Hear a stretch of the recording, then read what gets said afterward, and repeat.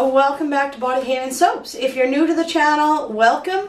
The whole goal of this channel is to help fellow creators create. My name is Darlene and I am the owner and creator of Body Haven Soaps. So today's video is going to be on blending fragrance oils. I do have a bunch more videos coming out on this with essential oils and appropriate usage rates and all that kind of information, but today's video is going to be just on fragrance oils. Now, there's many different reasons why we might want to blend a fragrance oil. First off, the main reason I started blending fragrance oils was I had purchased a fragrance oil, a small sample. They come in multiple different sizes. One second here. Let's see if I have a small bottle. Don't even know if I have any right now. But, this is a little bit larger than the sample one. I'll usually, if I'm going to try new fragrances, I'll buy them in the 1 ounce container, or 33 milliliters. And I do some small test batches with them. Now, one thing about fragrance oils is when you first open them and you give them that first smell, right, and don't stick it right up to your nose because you're just getting too strong of a whiff and you're not actually getting the aroma of it. But the problem with a fragrance oil is when you smell it directly out of the bottle, you're going to get those top notes first, and you're not going to really smell the bottom notes. That's kind of the after effect. So when I get a new fragrance oil that I want to smell, see whether I like it, what product I might want to look it in, use it in, I actually purchase these off Amazon very cheap. Now you can use Q-tips. I just find that Q-tips, not that they don't work, but these are designed specifically for, they're called perfume. What do they call them exactly? I'll link them in the description box below on Amazon. So perfume test strips, okay? And I think I paid 10 bucks and there is 300 strips in here, okay? And it just comes in a little booklet. And there's absolutely no smell to these, okay? So they don't hold their own odor. So it works really well. And they're really not that expensive to have. But the very first thing that I will do when I get a new fragrance oil that I would like to try and see what products I would like to use it in, or maybe I want to blend it to heighten notes, things like that. The very first thing I'll do is I will take my little dropper and one of these sheets and I will put a couple drops on this, let it sit for about 15-20 seconds, and then I'll kind of waft it in front of my face. The reason that I do that is because I want to be able to actually catch the scent of the top note, the middle note, and the lower note, okay? Okay, so understanding scent notes is one of the things that you have to understand while you're blending. And this is a really good way to start learning your scents. The more you smell them and you can pick them out, the more you're going to learn about what scents go with what for blending. So we have our fragrance oils are made up of top notes, middle notes, and base notes, okay? The top note is that initial scent that you smell right off the bat, and that's what I mean by when you sniff it directly out of the bottle, you're mostly going to pick up that top note. You're not going to pick up that middle one as much, or that base note, and you may not even smell that base note. So how would you know what it's going to be like in your product if you don't have the full effect of that? So one thing about smelling scents right out of a bottle is you are going to mostly pick up that top note, a little bit of the middle note, and you probably won't even smell the base note right out of the bottle, okay? Now, the top notes are usually going to be your citrus notes, orange, lemon, apple, banana, those types of things. Your middle note is going to be more your roses, coconut, pineapple, nutmeg, maybe some of the really lighter woodsy notes. And that's going to be your heart note. So that's the one that's going to just kind of blend the top and the bottom note together. And then you're going to have your base note, which is going to be kind of your platform that all of these notes sit on. At least that's how I process it in my head. All right, and those are like vanillas, cedars. You're going to have your musks, your ambers, resins, things like that. And that's going to be that kind of mellow note. So for me, the top note's that very crisp, fresh scent. The middle note is kind of a combination of, you know, the base note and middle note.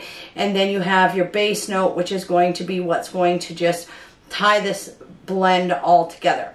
So understanding that, okay, as kind of your basis for that. And that's why when I get a brand new scent, the very first thing that I'll do to see what products I want to use it in, or what it's going to be compatible with. Do I like it? Do I want it to have a little bit more citrus in it? That would be a reason why I would blend a fragrance oil. If I was to open this up and put a little drop on my sheet and give it a whiff, and I feel like that top note disappears too quick in this fragrance for what I'm looking for, or maybe there's not enough of that base note to carry through, I can add other fragrance oils to bring that fragrance up to the scent that I was actually looking for. So that would be one reason why we would blend fragrance oils. It could be that you got a fragrance oil that you absolutely just do not care for. You feel that it's too strong. You feel that there's too much citrus. Whatever the opinion might be. Now we can take, maybe if I felt this had way too much musk in it for what I was looking for, I can take that higher citrus note and I can make my own. The main reason I got into blending fragrance oils was because I wanted to create my own scents. So when I blend fragrance oils, I know that I have something that is specifically my branding for my company.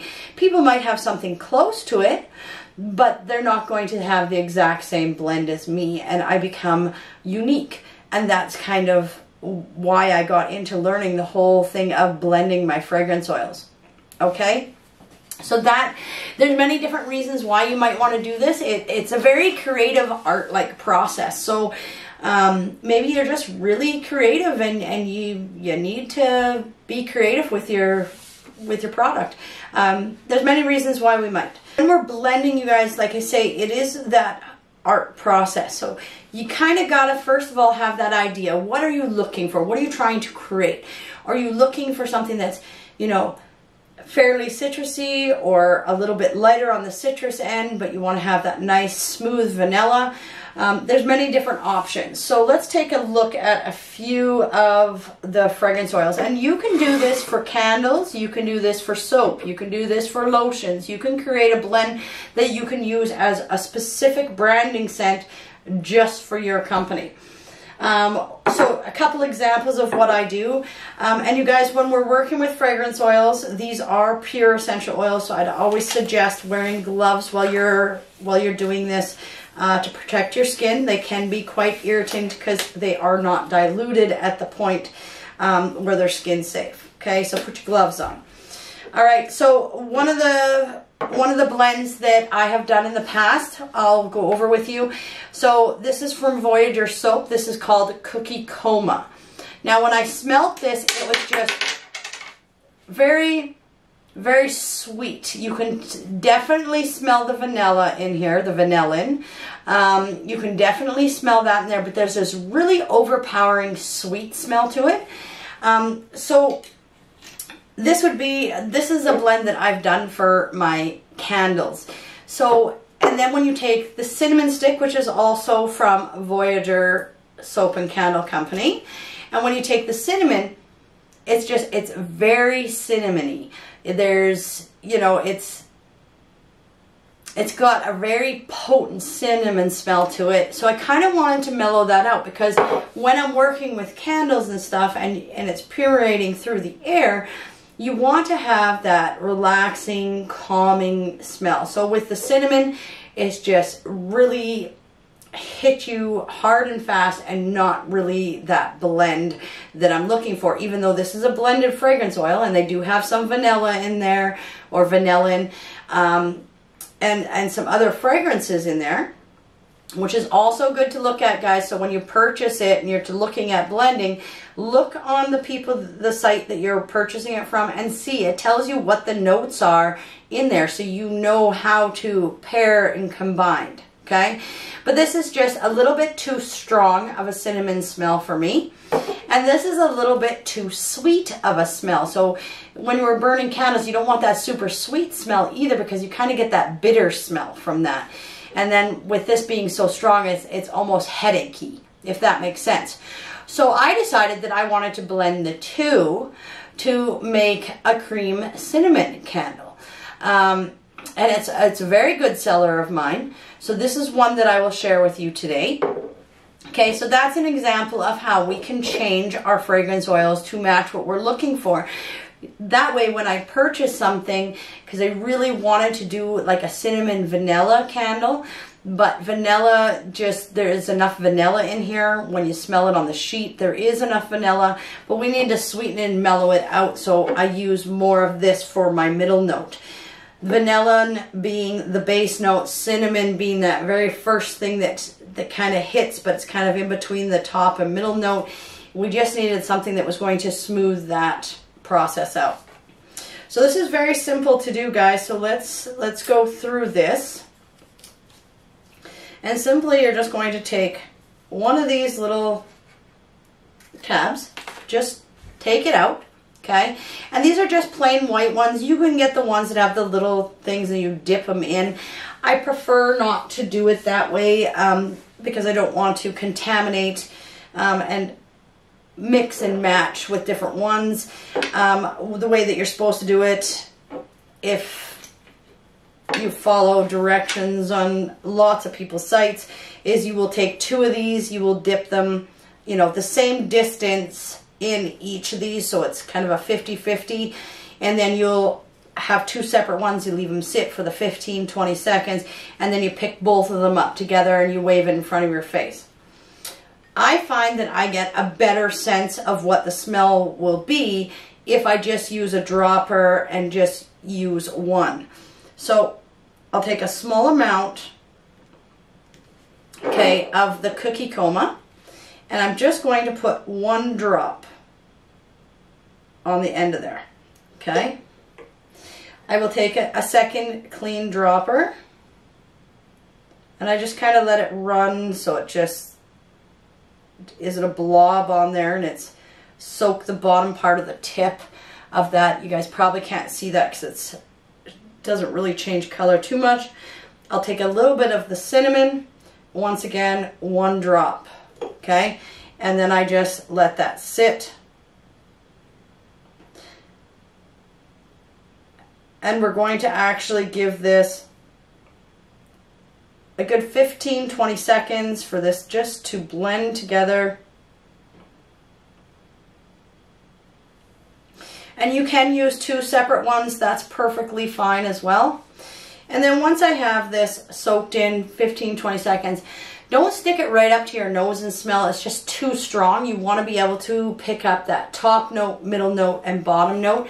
So you're just going to try and wave it in front of your face and get that kind of in the whole air space in front of your face. Just kind of like when you go into smell perfumes or anything like that in a perfume store, you don't spray it like on yourself. You spray it in the air and you let it kind of give it a second and then kind of waft it towards yourself. Same kind of concept. Right?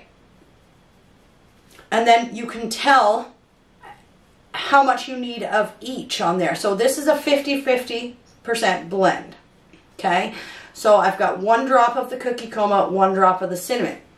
So when I smell this, this still smells a little bit sweet to me and not quite enough cinnamon, because this is going to be cinnamon cream. So I want a little bit of that cream background, but I want that cinnamon note. So I'm actually going to put one more drop. So now I have 2 drops of cinnamon and I have 1 drop of the cookie coma. I'm going to give that a few minutes to soak in.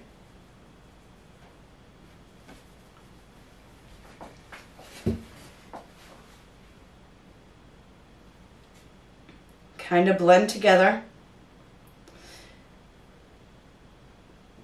Most information will tell you 15, 20 seconds. Sometimes I'll walk away for a few minutes and then come back because I just really want to make sure that the blend actually does blend well together. And that to me has that cinnamon with that cream background that's coming in. So it's kind of mellowed out that cinnamon, but it's alleviated that super sweet smell from the cookie coma. And this would be the scent blend that I would do for my cinnamon cream candle. And you can definitely pick up the cinnamon so you're not losing that, but you've got that mellowing out scent in behind. And I really like this blend. It's one of my best sellers. So that is called my this is what I call my cinnamon cream candle. And it is cookie coma and cinnamon stick from Voyager Soap and Candle is the purchase there. Okay, so that's one of my blends that I created a long time ago. It's very basic, very simple. And when you're first starting out, I would always start out simple. There is no rule of how many fragrance oils you can blend together. I like to stay between, 2 and 3 fragrance oils, because if you get that fragrance oil too complex, because remember, these are already blends. It's not just one scent. They have blended them already. So that's why I always suggest you go onto that website, you see what's in it, make sure it's compatible. For my Patreons, you guys will have, for the ones that are on there, I'll have a whole bunch of information with this video on there. So, fragrance oil, everything you need to know. It'll have the description of how to go about blending. It will also have a chart on there for your fragrance wheel. Okay, I'll just pull that up on the screen right now. So if you look at the fragrance wheel that I have up on the screen right now, this is a good idea if you haven't got the stuff here and you're ordering stuff but you want to attempt to do a blend. Pull up the fragrance wheel and take a look at it. So the fragrance wheel is just a diagram, okay, of different scent families. Your main scent families are going to be your floral notes, your oriental notes, and your fresh notes, and your woodsy notes. Those are the 4 groups on the fragrance wheel, and that is going to be your families. And then you have your subfamilies. So what scents fit into those subfamilies? Okay? So for instance, in the floral notes, as you guys can see on the chart that's up here, you have your basic floral notes, your soft floral notes, and then it kind of goes into your oriental floral notes. And on the other side, you have your fruity, and then you have, that's kind of between your fresh and your floral notes. So there's kind of a blend there. And the same with, say, woodsy notes, right? You have your dry wood, your mossy wood, your woodsy smells. And your woodsy smells go between your oriental notes and your woodsy notes. Okay. So now anything within those families, the subfamilies off of that family, okay, after the main family, those subfamilies will always blend well together. Okay, they are in the same family. It will always blend well together. But you have to watch that, because when you're blending things that are so close and scent together, you may not make much of a difference and you may become overpowering. Now, one way to use this wheel is if you look at the woodsy notes, directly across from it is the floral notes, okay? So those floral notes and the woodsy notes, so whenever you go directly across on this wheel, those notes are complementary to each other. So we know that woodsy notes are very complementary to floral notes. We know that oriental notes are very complemental to the fresh notes. Okay, so you could draw a line straight across and take a floral oriental and take an aromatic note.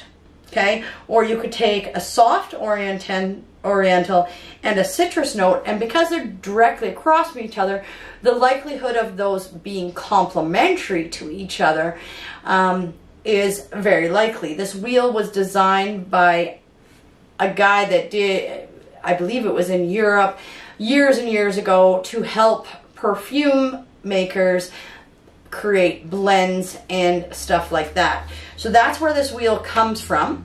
There is a copy of it on my Patreon, and it does go through explaining the different notes and some of the scents that are in those notes for you. So the ones that are on there, please go take a look at that. And it does break down into how you can create a triangle and have 3 that are complementary to each other and things like that. So do your research and get that information before you go and order a bunch of stuff thinking you're going to make this great scent. All right, so that's my suggestion to you. Also on the Patreon site, I do have a worksheet that I've created for myself, and I'm sharing it with you guys on Patreon. And basically, it's just a worksheet that I keep, and then I will put this into my blend recipe book. So when I go back to make this, I make it exactly the same as I've done. Now, one of the mistakes that I've made is I've just gone ahead and started blending, and then by the time I got done blending, I went, oh man, I really like that. And then I'm just like, just wait a minute, what did I do? So one thing that I will do when I'm making a new blend is I will make sure I am taking my notes for how many drops I'm using of which type of fragrance oil, and even the company that I purchase that fragrance oil from, to make sure that I can have the exact same scent every time. Okay, so that is, it's pretty simple to do these blends. And a lot of it is going to be just being creative, and you know, we learn by doing. So all of you probably have some fragrance oils at home. You can use Q-tips, as I said. You don't have to use the perfume strips. I find that they actually waft the scent a little bit better than Q-tips, but you can use Q-tips. I will link the information to the things that I use down below. I order this stuff off Amazon. It's not that expensive, but either way. So what are some other scents that we could do? Let's take a look. Oceanus is another scent that is very floral and fresh, is what I get from that. But that's directly out of the bottle, and I'm really not smelling that base note, so keep that in mind. But this is one that by itself, it can become very monotonous, I find. And that's just my opinion. Everybody is going to have different scents that they like, but I find this just becomes too over the same scent. And I want to change it up so that you get that initial freshness coming off of it, but then you have that base note that helps carry it through. So different scents that we could put with this to kind of have that base note. I could add, now vanilla I don't think would go very well in this, and keep in mind to keep track of your vanilla content. Remember what vanillin, that might be a video I've got to do so you guys actually understand what vanillin is. But it will change colors of candles, soaps, and different products if it's too high of a percentage. So if you're mixing a lot of fragrances that have vanillin in it, and you've brought up that property of vanillin, it may react different. When we're making soaps, I mean, do a small test batch first. See if that fragrance oil actually works in that soap without seizing it or causing ricing, things like that. So when we do start to blend, you really have to be doing your testing and making sure that it functions and works properly. Does it hold well in the soap? Do you have a nice hot throw from a candle? Those types of things. So remember, there's a whole process to this. I'm just showing you how to find the scents that you like. You're still going to have to do the testing. So vanillin isn't one thing that I would like to add to this, but one thing that I find goes really good with this, because this already has floral notes in it, and one of the blends that I've created for another one of my candles is to use the Oceanus and then use the sweet pea oil to kind of brighten that freshness up. So I've got that floral that's already in here with that nice fresh scent, okay? And then we have more of the floral, just bringing it, elevating it up that little bit more. And I find that this works really well. And I do this a 50-50 blend, okay? Another thing you could do, if you have a lavender fragrance oil, Peppermint goes really well with lavender. But you could change this up. I purchased this one fragrance oil. Let me see if I can find it. Lavender Woods and Honey. Now, I really like this fragrance oil, but when I use lavender, I have a lot of customers that love lavender. It needs to be a dominant scent in any lavender products I make. However, just that too much permeation of just straight lavender I find overwhelming. So you want to kind of mellow it out.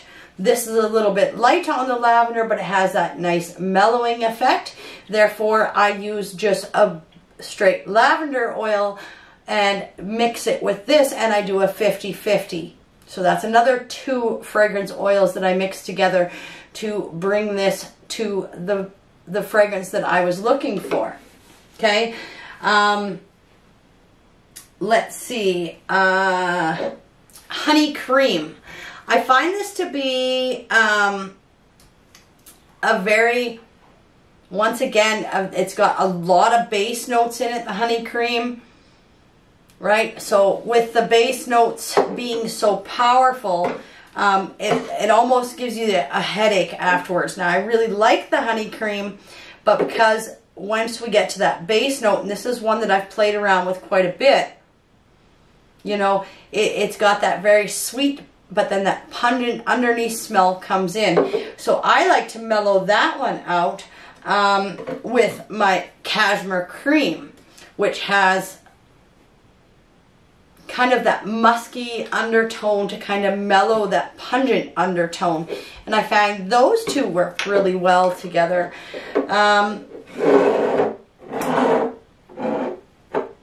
This is a fragrance I bought, Yuzo, I think that's how you pronounce it.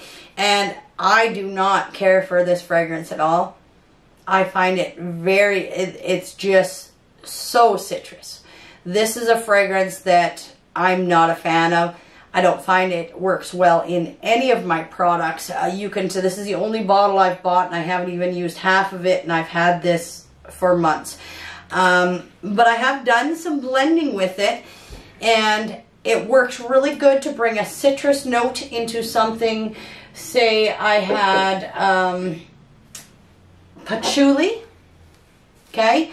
Patchouli and citrus go really well together. You'll find a lot of recipes of patchouli orange. So this is patchouli is one of my top sellers.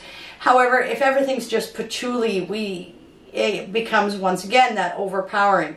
So I will actually mix, I don't have my orange out right now, but I will mix my patchouli with orange, and I heighten the orange flavor using the yuzu, and it just really brings up the orange scent with that strong patchouli background. So that I use in there. Now I do that at a way different ratio. I don't have the recipe in front of me, but just trying to go from memory here. I do this 2 drops of this, 2 drops of orange, and 1 drop of the yuzu. And I find that works really well because this is very citrusy. But it kind of just brings that orange forward a little bit, and then you have the patchouli as your base note. So you're getting that bright citrus, and then you're getting kind of a blend of the citrus and the patchouli together in that finishing note, and I really like that. So as you can see, it's not that complicated to blend your fragrance oils. But I wouldn't, I wouldn't take and have a container and do, 15 grams of this oil, 15 grams. That's a lot of a lot of fragrance oil that you could be wasting, okay? If the scent doesn't work out, you've wasted a lot. So I would not go and do large batches. I would use a Q-tip, or you could use one of the scent sticks, okay? And do some testing. It's 1 drop, so you could do a lot of testing. Oh, I don't like that. Let's move on to another ratio. Say that you didn't care for that scent. Okay, well, let's take this scent out. I still want to make a cinnamon, but let's put in some pumpkin chai and the cinnamon stick together. Pumpkin chai is, once again, a really good scent that, you know, I like a lot just on its own. And I do have a candle that I make just with this scent. But maybe you want to elevate it and have more of that cinnamon chai, you know, scent in there. Well, you could use the cinnamon stick and the pumpkin chai together to create what you're looking for. So when it comes to blending fragrance oils, you guys, really the sky's the limit. There is no number that you can only blend, 1 or 2 or 3. Just remember, you start getting really complicated. You're bringing in so many different formulas because each of these are already a blend. It's not a single scent, okay? They'll all be blended already. The only one concern that I would make sure that I'm documenting is flash point.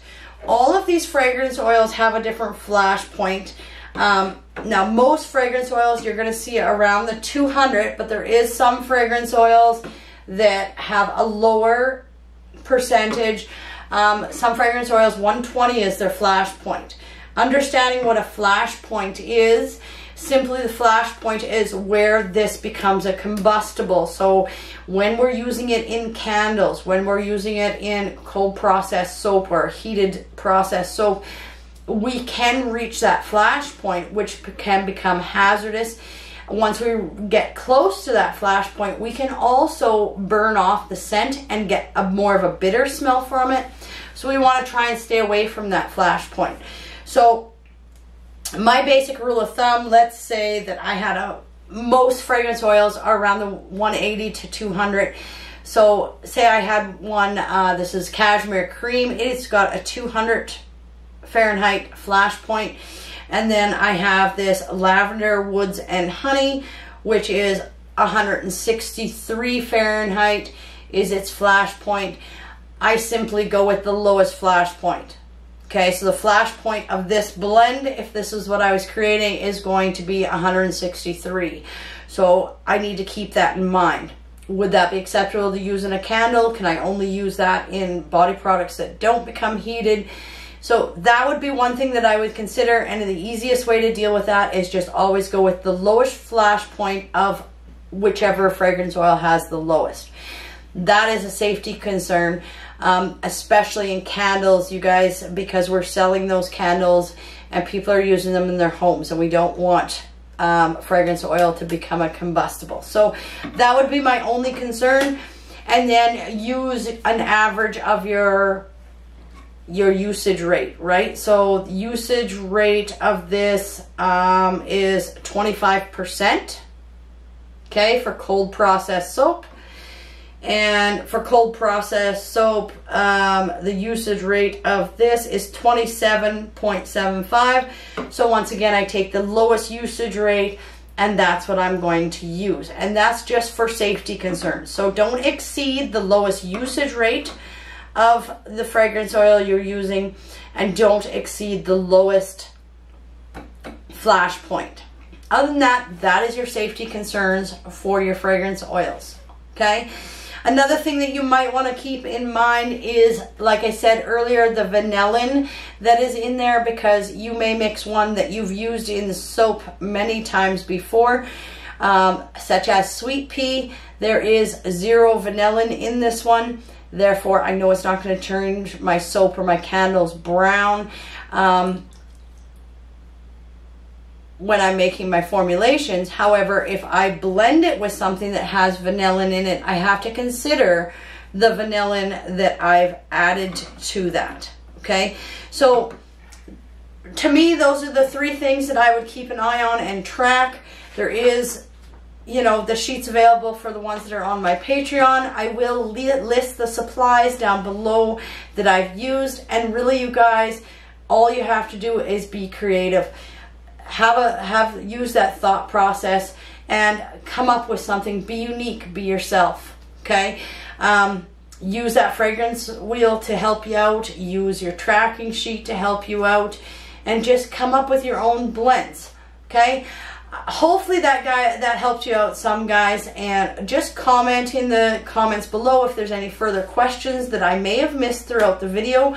I'm trying to catch up this week on answering all of my questions, so get your questions in there and I will get back to you as soon as possible. But it's pretty straightforward. Fragrance oils is pretty easy compared to an essential oil. There's a lot more considerations when we're doing essential oil blends compared to a fragrance oil. Stick within your flash point range, stick within your usage rate range, and consider the vanillin so you're not wrecking a whole bunch of product. And start small. Don't waste a whole bunch of fragrance oil doing this blending. 1 or 2 drops. You don't have to use, you know, 10, 15 grams of each one to get the scent from it. Okay? And yeah. So any further questions, you guys, just ask them below. Hope you guys have a great day.